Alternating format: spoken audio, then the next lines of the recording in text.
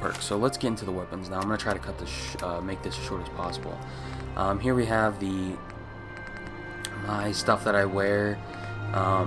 Patrolman sunglasses, Minuteman General's uniform, which you can get by doing the Minuteman quest line, and the military cap.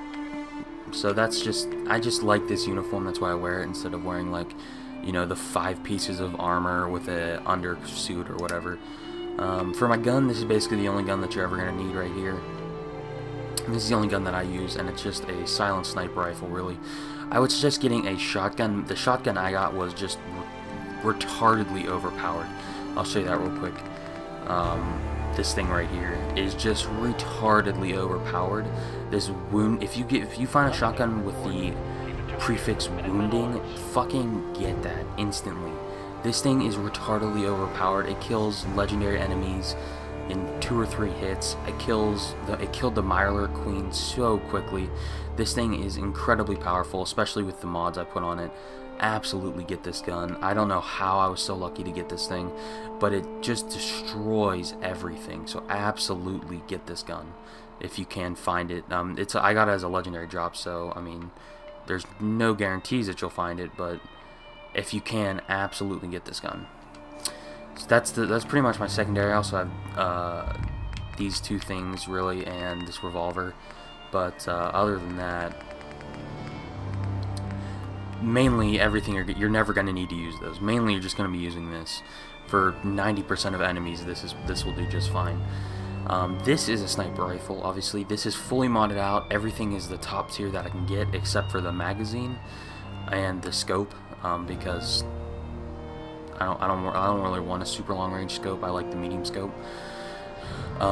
And it starts off as a 308. Obviously, this was a basic hunting rifle when it started, but I was lucky enough to get this as a legendary drop with the prefix Death Incarnate, with the prefix with the double damage at full health. I named it Death Incarnate. Basically, I changed it from a 308 receiver to a 50 caliber receiver for the extra damage, hugely extra damage, very powerful. However, this thing, like I said, is legendary drop, so it's not a guarantee, so I'm going to explain how to get that if you can't get this as a drop, because it's completely random. But if you can get this, absolutely just upgrade it fully like I have, because it is retardedly overpowered. It's awesome. I love it. I'm playing on hard difficulty as well, by the way. Anyway, I'm going to explain how to get this, how to get a sniper that is almost as good. If you can't get this drop, which I mean, it's completely random, so I was just lucky. Basically, there's going to be a quest line that you can get pretty early on by going to Diamond City, called Follow the Freedom Trail, and if you do that quest, you're eventually going to find a vendor, and you're going to meet a group of people, and you're going to find a vendor through that group of people. Try not to spoil anything. And basically, you will, he has a unique gun in his selling inventory, or whatever that he's trying to sell, that you can buy off of him. I don't know how expensive it is, because I just decided not to buy it, because I already have this one that's a little bit better. But it basically increases your VATS chance to hit, which is really good, because it's very hard to hit headshots in VATS on this game for some reason. So that's a really good perk to have on a sniper, to get those headshots. And it comes with a suppressor built in. The suppressor is a rank 3 gun mod, so this one that I got didn't have a suppressor, so I had to wait till level 25 to put a suppressor on it. However, you can get that, I imagine, as early as like level however you want, really. You just need the caps to buy it. So that's one way to get a suppressor on your sniper. I don't want to spoil too much, but you'll follow the Freedom Trail, you'll find a group of people, there's going to be a vendor there. The vendor has a sniper with a suppressor on it already.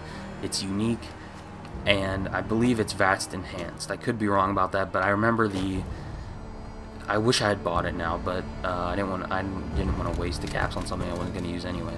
So it's very good though. It has a very good special ability, and then you just want to upgrade that like I did. Put the 50 caliber rounds into it.